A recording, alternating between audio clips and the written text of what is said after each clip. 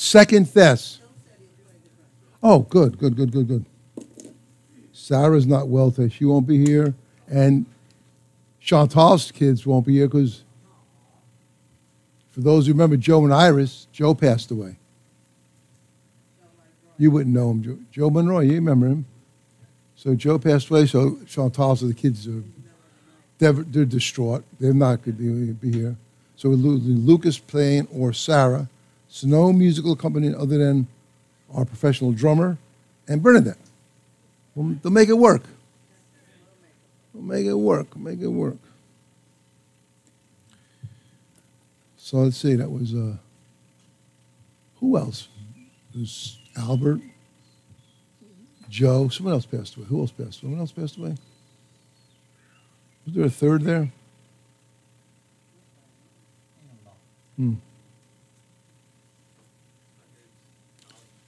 Yeah, no, that's for sure. All right, 2 Thessalonians, the 31st lesson.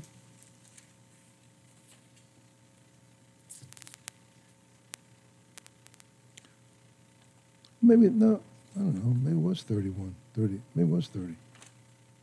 Why did I say 31? I don't know. Not sure.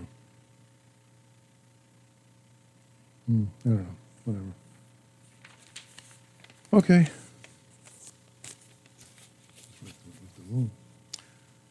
Second Thess, let's open up Bible's first chapter there. And this is I put 31st, I think it's the 30th lesson, I think, on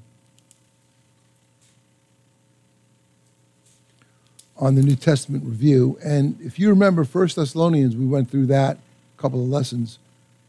1 Thessalonians was a great book. It's the first book that Paul wrote after getting saved. So it's a good book for early Christians to read, new believers. And it deals with really the second coming of Christ is the main theme. And the rapture, of course, is in chapter 4. And chapter 5 is a great devotional chapter, as I've said many times. And then I went through the review last couple of weeks. Second Thess, again, the theme here is Second Advent. The first chapter, about the coming of the Lord, but really more for the Christian. 2 Thessalonians is really more for the kind of looking at it from the lost perspective of what's going to happen when he comes back and the people that don't know him. So 2 Thessalonians also deals with the second coming.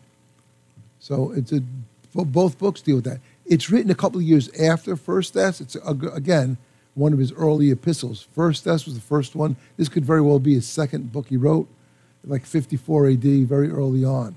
Most of the other ones he writes that are later on. Romans is 58 to 60 AD, and the prison epistles, Colossians, Ephesians, Philippians, and Jude are 64. Not Jude, Philemon, they're like 64. So it's later on.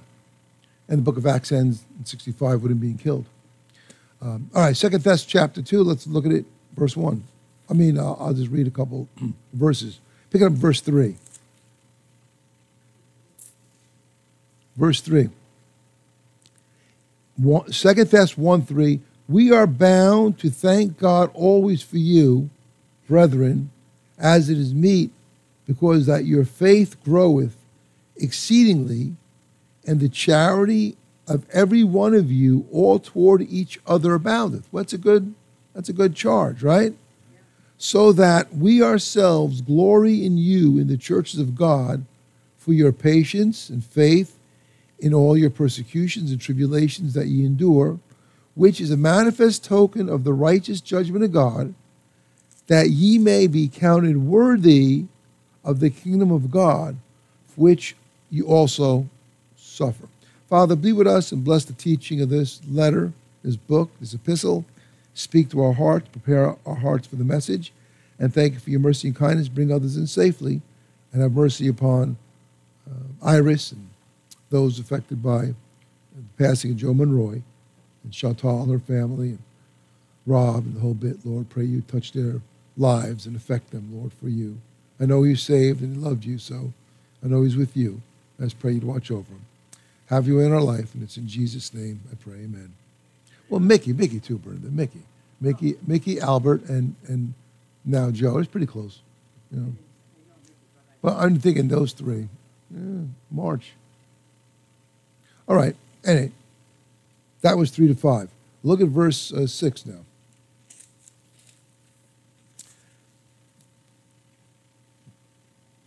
So the first one I put that we read was verses 3 to 5.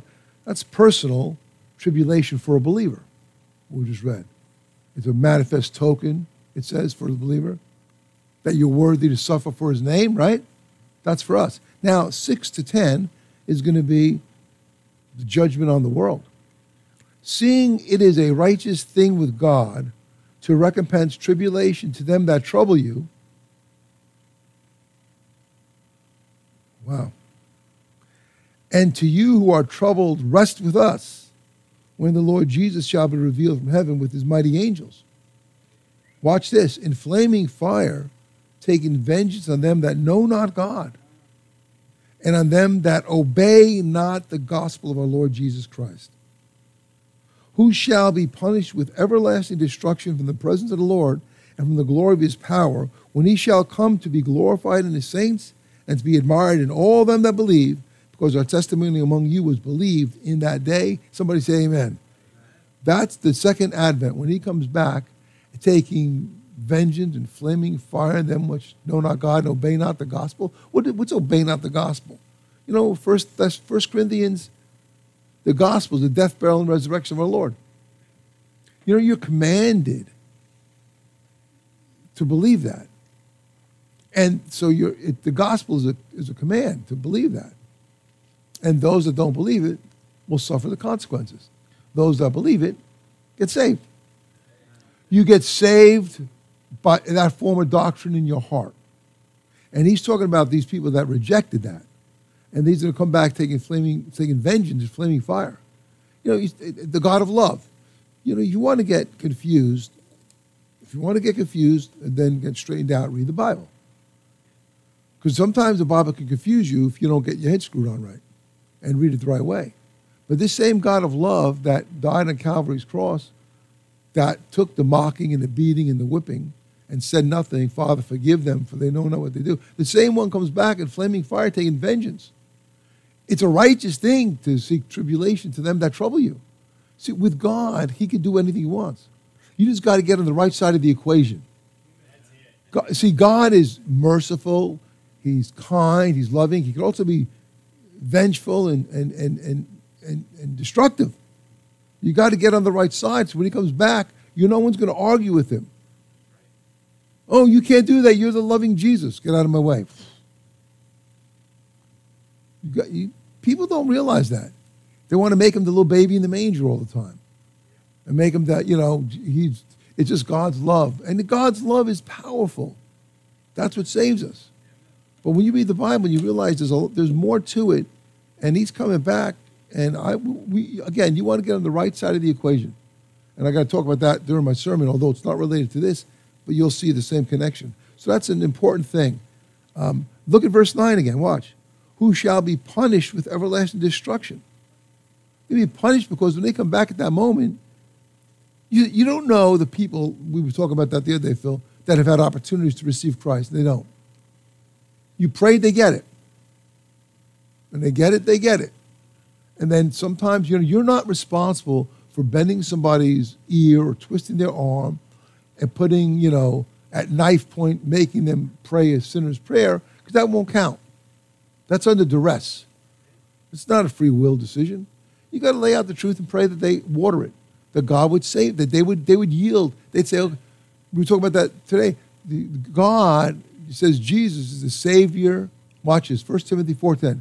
He's a Savior of what? All men. All men. Well, then everybody's saved. No. He's a Savior of all men. Not all men believe.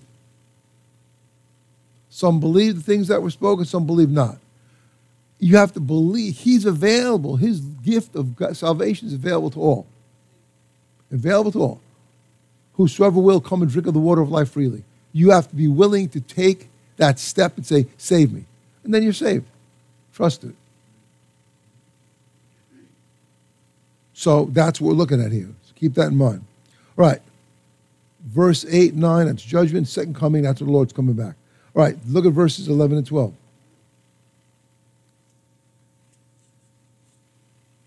Now, this is for your personal walk right here, 11 and 12. Wherefore also we pray always for you, Paul's praying for the Thessalonian church, that our God would count you worthy of this calling and fulfill all the good pleasure of his goodness and the work of faith with power, that the name of our Lord Jesus Christ may be glorified in you, and ye in him, according to the grace of our God and the Lord Jesus Christ. Amen? He's talking about your own personal walk with God, that you would bring glory to the Lord by the way you walk, be glorified in you. So that's chapter 1. Again, so he's dealing with the second coming and the judgment that's going to be before the world that doesn't know him. We are fast approaching the day when the Lord is going to blow that trumpet and get us out of here. And when that happens, literally the expression, all hell breaks loose, that's what it means. Hell's going to be opened up, Revelation 9. It's going to break loose, and that's what's going to go on, and that we'll be out of here for that. But that's what's coming down the pike. You don't want to be here for that, nor do I. And we won't be here for that. It's not the time of the church's trouble, it's the time of Jacob's trouble. Who is Jacob? The father of Israel. It's their trouble, it's their burden. Look at chapter 2. Chapter 2 deals with this mystery now. Let's look at this verse. This is very important. Let's get this now. Look at verse 1. Now we beseech you, brethren, by the coming of our Lord Jesus Christ, and by our gathering together unto him, our coming, see again, the coming of the Lord, that ye be not soon shaken in mind or troubled, neither by spirit nor by word, nor by letter as from us, as the day of Christ is at hand, that no man, say it, what? Deceive you. That's a mark of the end times. Deception.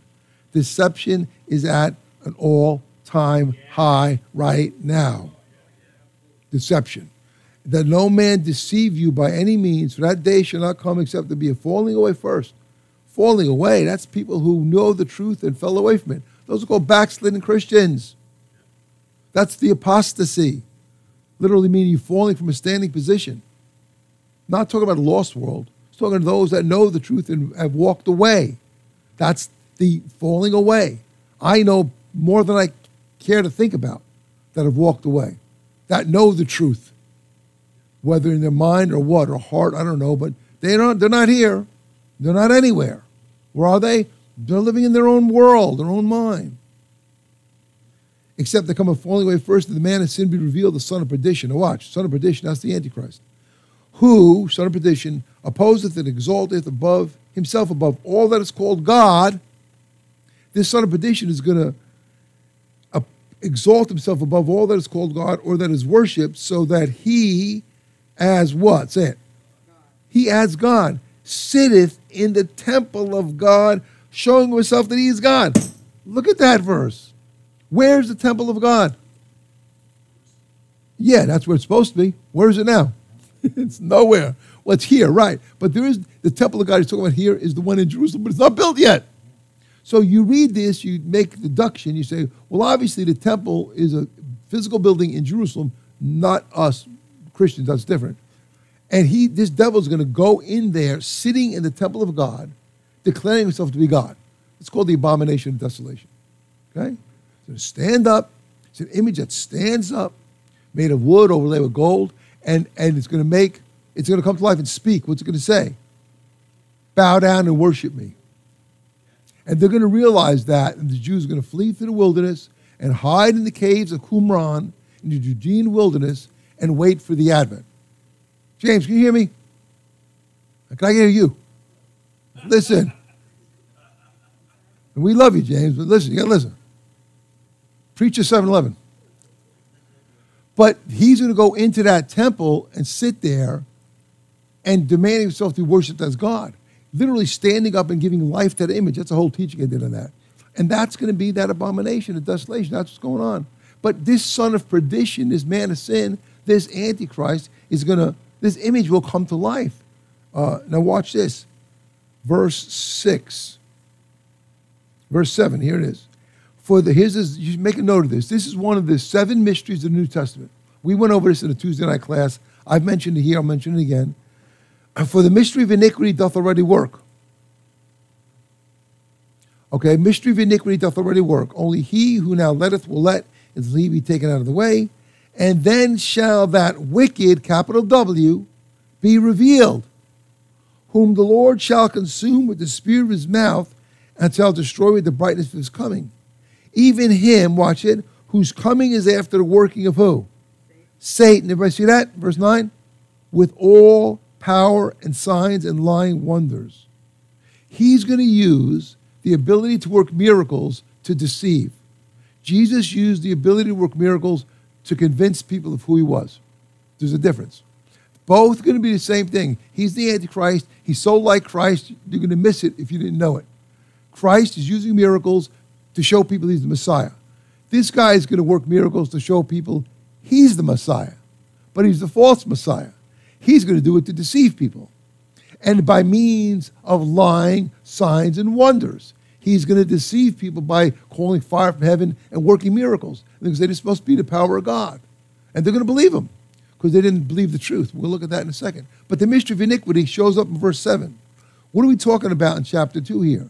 It's the revelation of the Antichrist, or that man of sin, or that son of perdition, which shows up in John 13:26, when Jesus says to John, look, the one who I give the sop to, and he dips with me, that's the one that's going to betray me. Got that? That's John 13. You guys with me? He gives him the piece of bread, and Jesus dips the bread in the sop and gives it to Judas. When he dips it in, and Judas dips it in, and the moment he dips it in or he gives it to him, that's the signal to John, he's the one that's going to betray him. The sop. Now, it's not a word we typically use today, piece of bread, but isn't it strange? Sop, S-O-P, son of perdition. If you take an acronym, son of perdition, that's who he's giving to you. That's who it is. It's Judas. Judas is the Antichrist. Now, when he comes back, it'll be in the form of another person. I mentioned who I thought it could have been, or maybe, but that person will embody that same spirit will come into him. Just like the devil went into Judas in Luke 22. It says that he sought to betray the Lord, and he covenanted with the devil to sell him out for 30 pieces of silver. Remember that?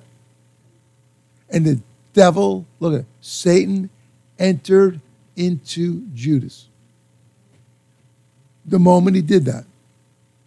And he became the son of perdition. That's exactly what's going to happen here. But notice verse 7, the mystery of iniquity. So what's the mystery of godliness in 1 Timothy 3:16? God was manifest in the flesh. The mystery of godliness is God manifest in the flesh. Come on. Mystery of iniquity, the opposite. Devil manifest in the what? Flesh. Come on. You guys got it? That's the mystery of iniquity. The devil's manifest in the flesh. Mystery of godliness is God manifest in the flesh. Everything the Lord does, the devil tries to offset. The only thing he can't offset is God's humility. He can't offset the humility of Jesus Christ. He will never humble himself.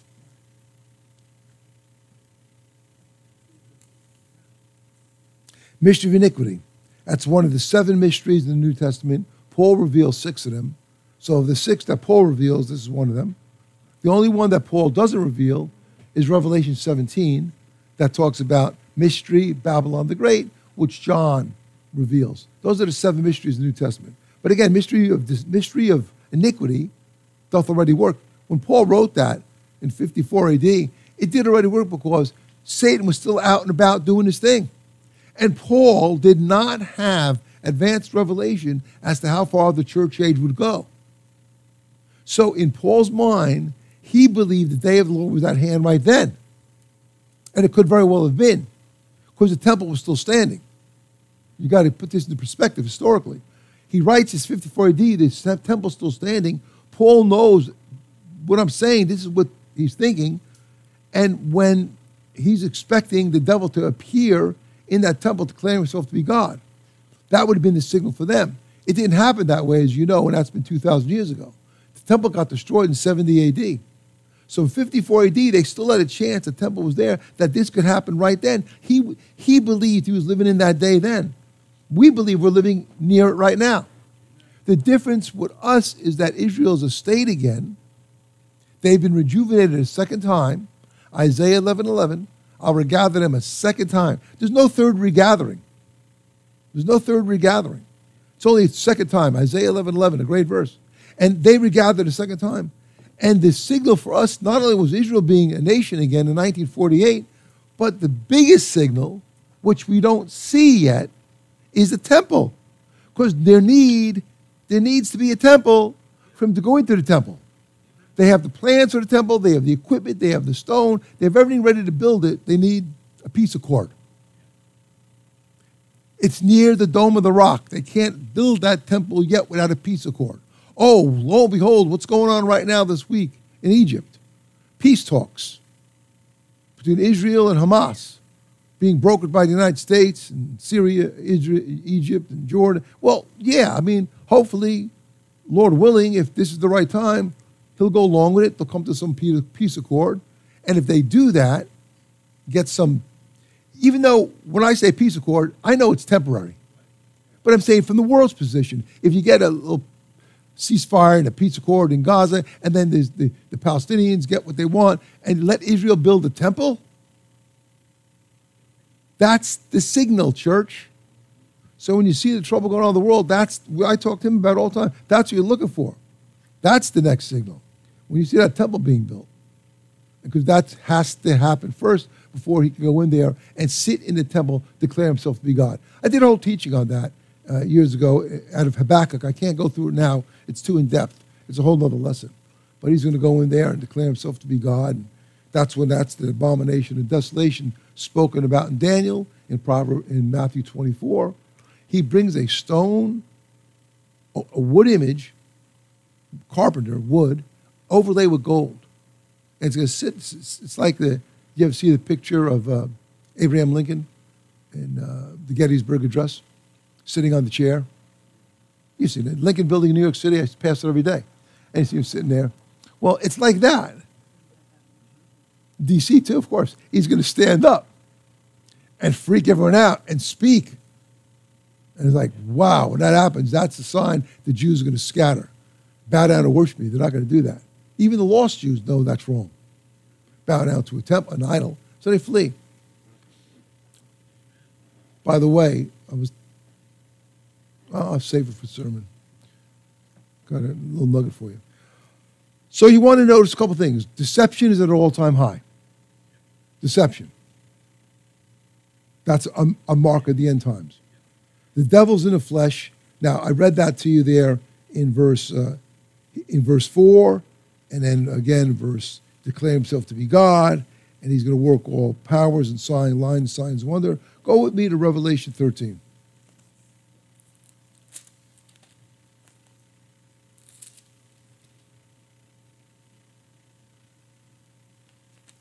Let's look at Revelation 13:14. One verse, then we'll go back there.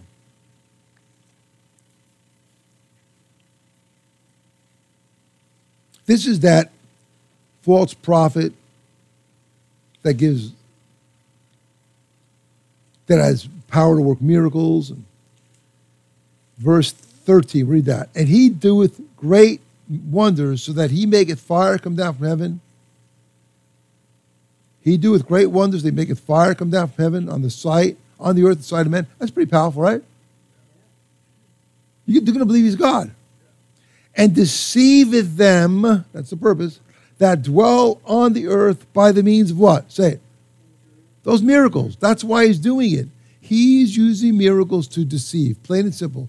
Christ used miracles to affirm who he was. The difference. Which he had by the miracles which he powered to do in the sight of the beast, saying to them that dwell on the earth, that they should make an image to the beast, which had the wound by the sword, and did live. Wow, what a thing. What a thing. That's future, what's going to go on. Come back to 2 Thessalonians 3. All right, look at verse 15.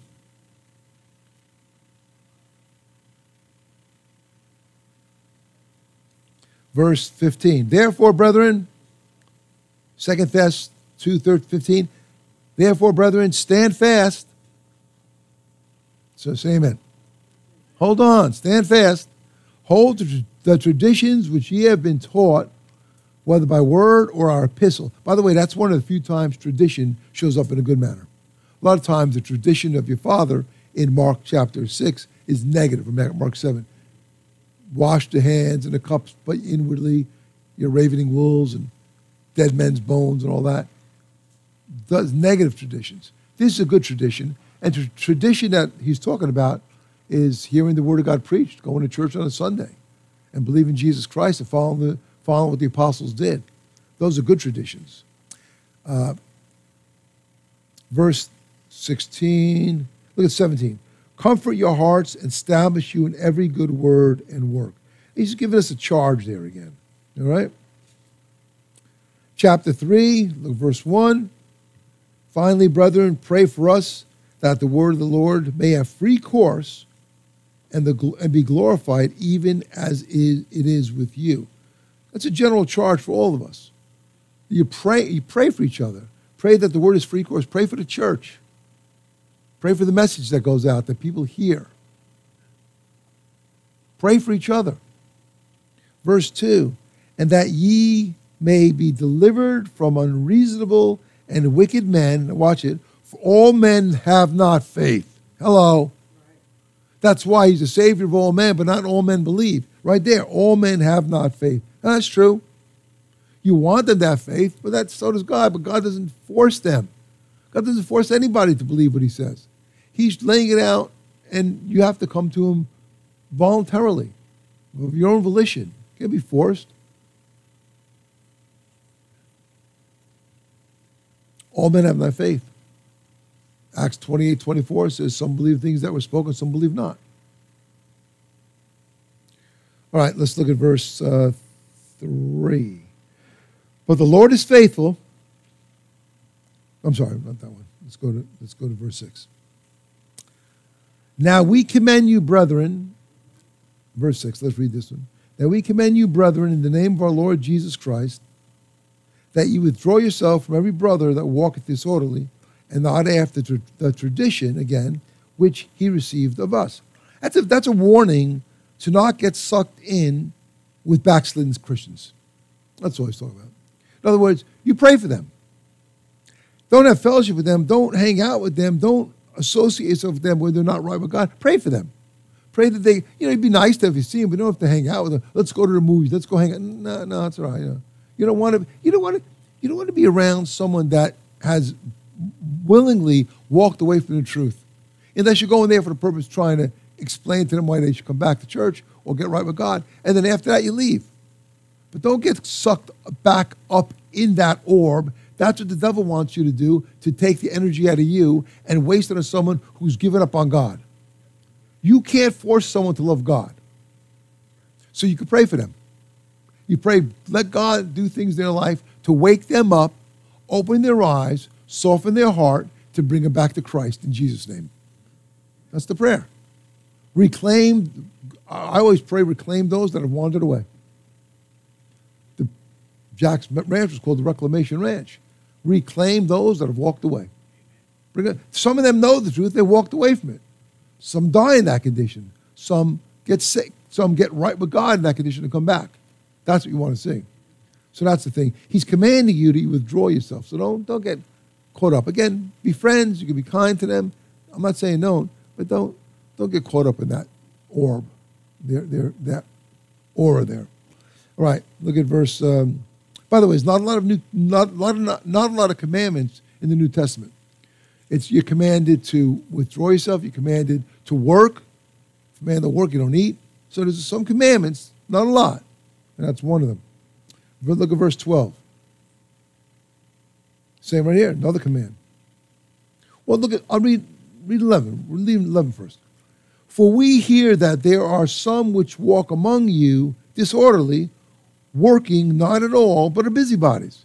They're not doing their part. They're just gossiping and busybody. Verse 12, now them that are such we command and exhort by our Lord Jesus Christ, that with quietness they work and eat their own bread. But ye, brethren, be not weary in well-doing. So you do right Don't worry about what they're doing. Pray for them. And Galatians 9 says the same thing. Be not weary in well-doing, for in due season we shall reap if we faint not. Same thing, be not weary. In Galatians adds, we shall reap if we faint not. So you want to just continue to fight through weariness. You know, fill out that little clip on that devil. And it talks about that. He wants to wear you out. He can't beat you, so he tries to wear you out. So you will be ineffective. What's the best he can do? He can't take your soul. You belong to Jesus Christ. If he can get you off course, get you involved in stuff you shouldn't do and die to disgrace the name of the Lord, that's the next best thing you can do, right? But as far as you, he can't take your soul to hell. So what is he going to do? He'd mess up your testimony, try to hurt you so you wouldn't be effective. That's what he wants to do. So, whom resist steadfast in the faith. That's what Peter says. Whom resist, the devil, steadfast in the faith. Resist him. Submit yourselves to God. Resist the devil. He will what? Submit. Resist. He'll flee. So that's what you remember. Verse 15. Yet, 14 to 15. Read it together. And if any man obey not our word by this epistle, 14. If any man obey not our word by this epistle, note that man, make a note of him, and have no company with him, that they may be ashamed. Now watch. Yet count him not as an enemy, but admonish him as a brother. So he's talking to a backslidden saint who knows the truth and won't change. So you admonish him, but as a brother. You don't want to, he's not your enemy. He's backslidden, he or she is in their own world, doing their own thing, but that doesn't mean you can't go into that sewer and pull them out. You can't change their mindset, right? All you can do is stand fast, that's what he said, be an example, admonish them if the opportunity comes up, and then pray. That they'd get, as I've prayed for years and will continue to pray, that they would turn their life back over to God and get things right. You're never that far gone that you can't get right with God. Right? I mean, you might seem that way, but all it takes is a prayer. All it takes is some humility to say, Lord, what have I done? I'm messed up. Forgive me, Lord. That's all it takes is taking accountability of your own actions. I'm sorry, Lord, I messed up. Forgive me, wash me in the blood. I want to get right with you. And any Christian worth his or her soul will be so happy to embrace you and say, come on back. Amen? Not going to, where'd you go? How come you been back? Didn't say anything to anybody. Come back. Praise the Lord. I'm glad you're back. Now get back on the horse and let's run the race with patience. Looking at Jesus, the author and finisher of our faith. That's what we got to do. But there's plenty of backslidden saints that call themselves Christians. They say, oh, I'm an unbeliever, I love Jesus. And they won't be found dead inside a church because they're too good for it, or they're beyond it now. They don't need it. They know enough. God help them. They're hurting people, hurting their families, hurting their testimony. And they have to come to see that. But as far as I know, admonish them not as an enemy, but as a brother. I realize there's some that are backslidden, bad, and they do things. You say, well, maybe they're not saved. We always have that discussion in our mind. And the chances that there's a slim chance that somebody might not be saved that you think is saved. Okay, I got that. I'm not going to go down that trail. I'm saying it could be. But if they're not saved and they know a lot of truth, God help them. Come on. But if they're just backslidden and they've ignored the truth and blocked out the Holy Spirit and are doing their own thing, you pray that they would wake up one day and repent.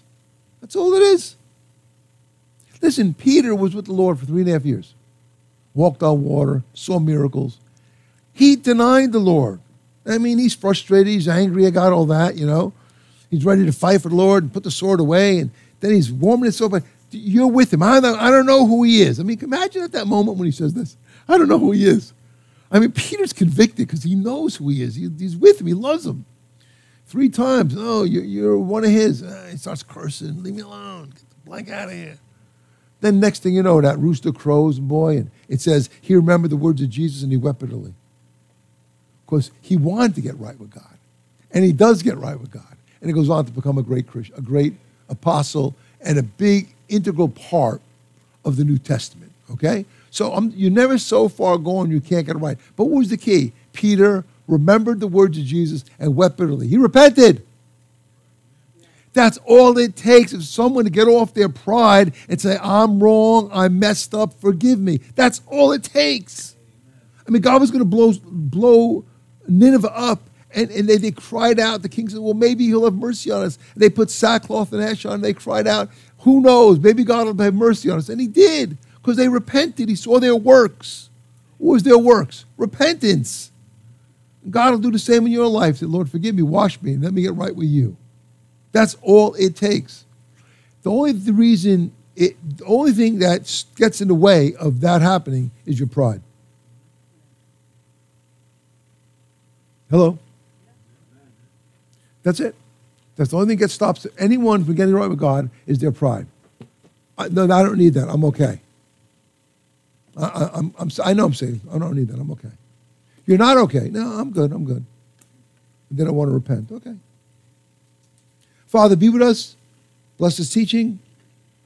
Give us all ears to hear what Spirit says to the church. Prepare our hearts for the message. Please bring others in that need to be here. Be with those who aren't feeling well. And be with Chantal's family and Iris for the passing of Joe. I know he's with you, Lord. But thank you now and open doors and bring others in safely. And it's in Jesus' name I pray. Amen.